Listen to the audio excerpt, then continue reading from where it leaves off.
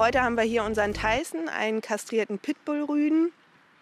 Ein richtiges Powerpaket, der ist nicht kaputt zu kriegen. Tyson wird 4 Jahre alt, Anfang des Jahres, und ist mit knapp einem Jahr, noch nicht ganz einem Jahr, zu uns gekommen. War immer ein Fall, den wir so am Rande beobachtet haben, dass Tyson seinen Besitzern immer mal weggelaufen ist. Und die haben es dann einfach nicht mehr wuppen können, also ihm auch gerecht zu werden. Und ja, so ist er dann zu uns gekommen, letztendlich als Fundtier und dann als Abgabetier ganz offiziell.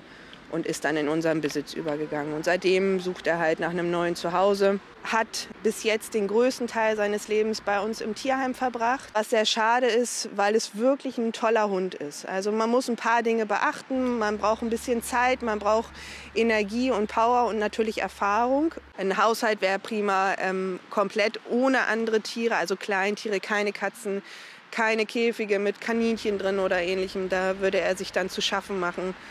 Keine Katzen sollte man haben. Tyson ist kein Katzenfreund, ganz im Gegenteil. Andere Hunde müsste man gucken. Andere Hündin im Haushalt wäre mit Sicherheit machbar. Ansonsten ist er gerne draußen, er spielt gerne. Er lässt sich auch, wenn er ein bisschen zur Ruhe gekommen ist, super kuscheln, genießt auch Streicheinheiten ohne Ende. Also es ist ja, wirklich ein tolles Tier.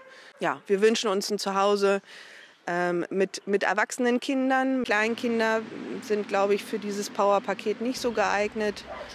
Also ich sage mal so 13 und aufwärts ist, denke ich mal, ein gutes Alter. Mit Leuten, die wirklich Erfahrung haben, Hundeerfahrung, vielleicht sogar Rasseerfahrung haben, die ihm eine ganz klare Linie im Leben geben können, weil das braucht er. Sonst ist er nämlich ein bisschen überfordert mit allem, was von außen so auf ihn einprasselt. Also ein Grundstück sollte vorhanden sein und am besten auch ein Zaun, der groß und hoch ist. Also Tyson, so ein 2-Meter-Zaun, wenn er auf der anderen Seite was sieht und Zeit und Bock hat, dann überquert er den.